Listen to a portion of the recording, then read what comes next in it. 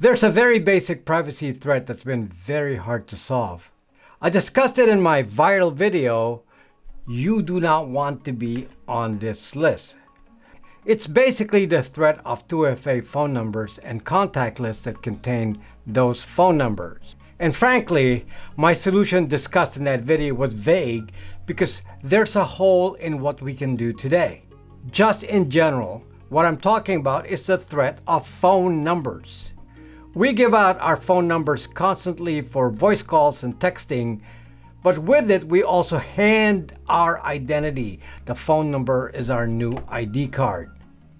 You could have a super secret conversation on Signal, but if your contact info is based on a phone number, then knowing that phone number clearly ties to you. Big tech companies import contact lists from their users, and then they have a big giant directory of phone numbers, names, addresses, and email, including a relationship map showing how everyone is connected. What if you can hide your phone number from big tech and strangers and not show who it belongs to? It took me a while, but I finally came up with a solution. This is the solution that I would personally use. If you're interested in knowing how you can hide your phone numbers, then stay right there.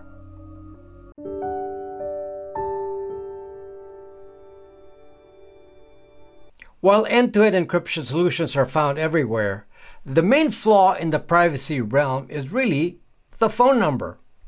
Anytime you reveal your phone number, you put your privacy at risk. Let's just use a simple day-to-day example. You're a woman and you go use the dating app Tinder. For coordinating your date, you may need to hand a phone number.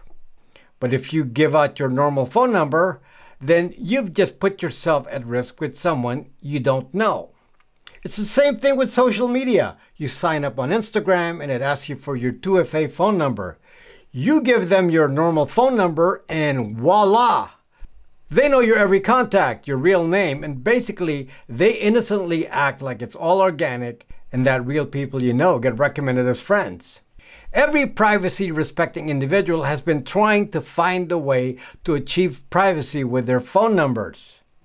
If you sign up with T-Mobile for a normal phone line, maybe a second phone line for private use, their KYC or Know Your Customer requirements means they check your identification card, and then your real name is plastered as your caller ID. In fact, if Big Tech sends you a text for 2FA, they can just query the caller ID and get your sucking name. So even getting additional SIM cards are not the best solution because of this. And you have the limitation that here in the US, most phones are single SIM. Some think that burner phones are some solution. Well, burner phones are typically Google Androids. Also, it gets expensive. I'm telling you this long journey because I went through all of this, questioning solutions. The solution I've been using a while is to have a second phone with an extra phone number. It is not a perfect solution because it is a Google Android and Google can see the phone number on it and can query the caller ID. But it is better than nothing because a new 2FA focused phone number is not going to show up on a contact list. Even here though, Google could add you to their internal contact list if they discover it from a standard phone. The older solution I was using, which frankly had limited application, was to use Google Voice. Practically speaking, this seemed a great alternative. You can give out your Google Voice number to people you don't really know. They can put this number on their contact list, and it won't matter even though it means it will leak out to all of Big Tech. But the Google Voice number forwards your calls and texts to your real phone number. Problem: Google, of course, will not take Google Voice for 2FA because it's their number. Google also knows your forwarding number now, and this will be your new 2FA number, which they keep in their database to match to their Google ID. And if they know the real person attached to the Google ID, then they know everything you do on the zucking internet. Just to give you a running tab here, let me tell you how much these solutions would cost. In the case of Google Voice, it is completely free, but useless for 2FA, so it has limited application, maybe for your Tinder dates. And the unmeasured cost is the loss of privacy to Google. The next solution is to get another SIM card and another phone. Ryan Reynolds says you can get Mint for $15 a month. That's $180 a year, maybe, plus taxes. I also researched using the big voice-over IP players where you can get a VoIP subscription. The companies include Nextiva, RingCentral, OpenPhone, Vonage, Uma, and even apps like Viber. The app versions have so many limitations to real use. Some even save costs by actually forwarding your calls via your normal cell service, so there goes your privacy. The clean solutions like Nextiva and RingCentral advertise rates around $20 a month. But when you actually dig deep into their charges, it's more like $35 a month. Now we're getting close to $500 a year to even have some partially private solution. The reason these rates are so high is because each plan assumes unlimited calls and texts. They're really made for business use. So to accommodate the cost of unlimited use, they are priced so high. There are some other apps that offer complicated solutions like XMPP-based ones or others that require you to identify yourselves to Google with your Google ID via the Google Store with in-app purchases. So I won't even talk about those. I just want to make sure you understand my search process. It was not easy to find an answer. Okay, let's talk about the solution I created. And yes, to make it clear, I couldn't find a solution, so I made one. Fortunately, I'm a software developer, so I have the ability to create my own solutions rather than just search for one. What I came up with is to offer my own VoIP service and to offer it at a cheap price so everyone can use it. So now I became my own phone company. The primary use case of this voice over IP service is to give you a phone number that can use for two-factor authentication. It will be a number not known to anyone else. It is not known to Google, so it cannot be matched to a Google ID. If someone queries the caller ID of this phone number, it will not identify you, as it just shows the area assigned to the prefix of the number. It's a service where your name or email is not attached to the phone number on registration. I don't ask you, so you don't tell. And for the case of making your identity disappear when you give out a 2FA phone number, this number can be changed. How do you use it? For the simplest kind of use, you can forward calls and text to your real number. Or you can forward text to email. This means you do not need to install any other kind of software for 2FA. If you want full access to the phone and text, you will need to use a SIP app of some sort on your computer or your phone. I will discuss those options later. Again, that's mostly an advanced use. For normal people, forwarding is all you need. Now, because of the limited use this is intended for, primarily to hide identity from big tech and social media, it is not expected to be used for high volume. And this is the basis of the solution. Low cost, basically an extra phone line for $5 a month. Paid annually, this is $60. That's it. You can subscribe to this service for $60 a year, and you can have a separate number to use for 2FA or to hand to strangers. And I validate the numbers with the carriers using my ID and my name, not yours. I do not ask for any kind of identification to do this. So I'm the privacy firewall. I know this solution will be practical and least costly because I've told you about my heavy research over the years looking for a solution. I didn't realize that in order to solve this problem, I have to turn myself into a phone company like Ryan Reynolds pushing Mint Mobile. This service is called Brax VoIP Soft Phone, and it's going to be available, hopefully, starting on March 1. At least that's a plan since this video is released ahead of time. After purchasing the service, you can provision your phone number and configure your service on the BraxMe app, and then you start getting the forwarded calls and emails and texts.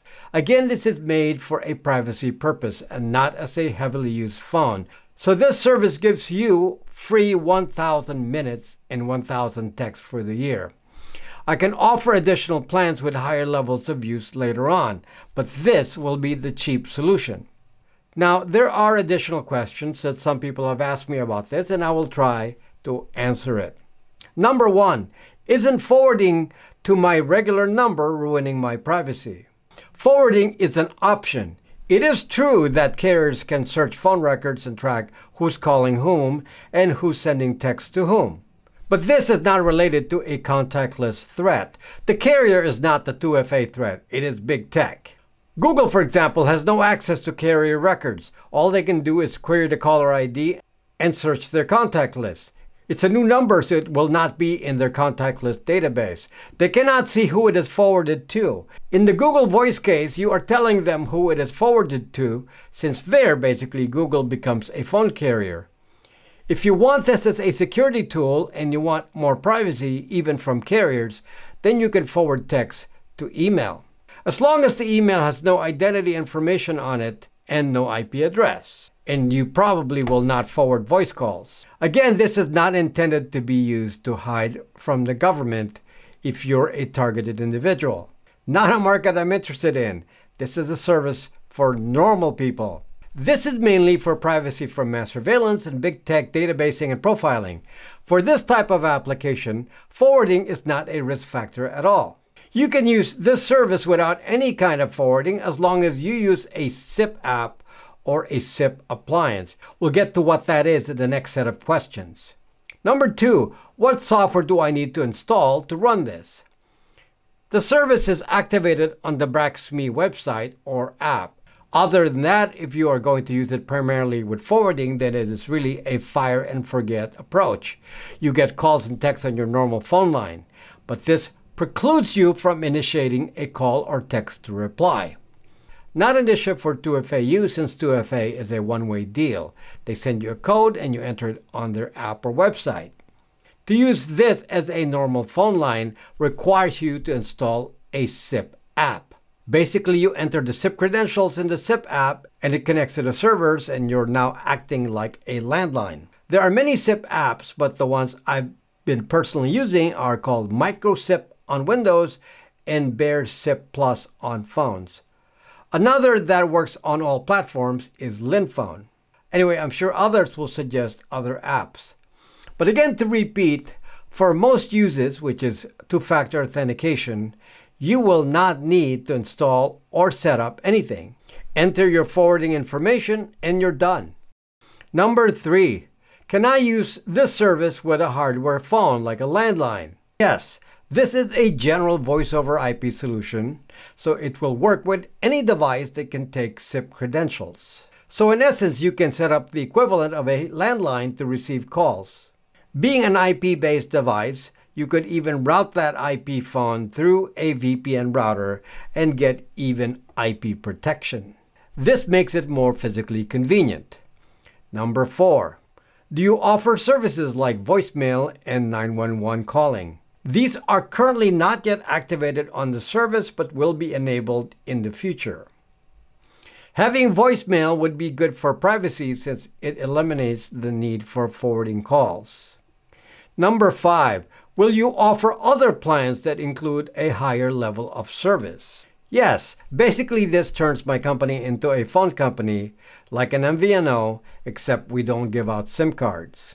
So we have the same capabilities as a normal carrier.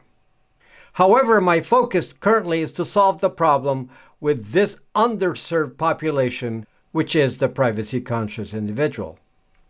Number six, where is this service offered?